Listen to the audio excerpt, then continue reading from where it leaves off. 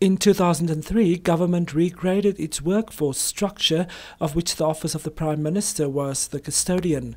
This led to unhappiness among public servants who have since attempted at having their concerns heard and paid attention to. A regrading committee was also in the meantime established after the concerned workers expressed dissatisfaction in the representation by the Namibia Public Workers Union. The committee now takes the lead in this fight. Policy analysts at OPM, they are high paid than other policy analysts with the same qualifications, with the same experience.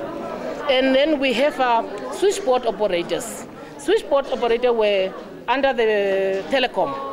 When they were took over from the government, by that time the salary was between 5,000 and 6,000.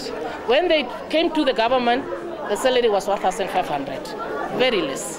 And and the cleaners of 30 years are getting 2,800.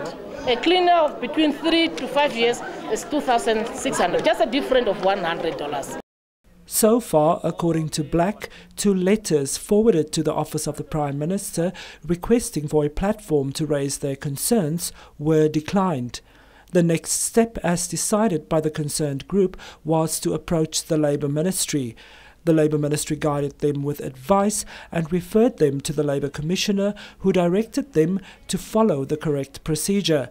The group also brought a legal representative on board.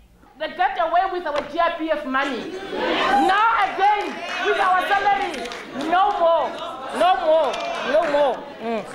And really, I want to appeal to the government. Why is it when you want to come to your government, elected government, to talk? We were not supposed to have media. We wanted to talk nicely with the government, OPM. They refused. What other steps should we have to do? Must we go to public to be heard? Is it the only way to be heard from the government? Then we follow that route.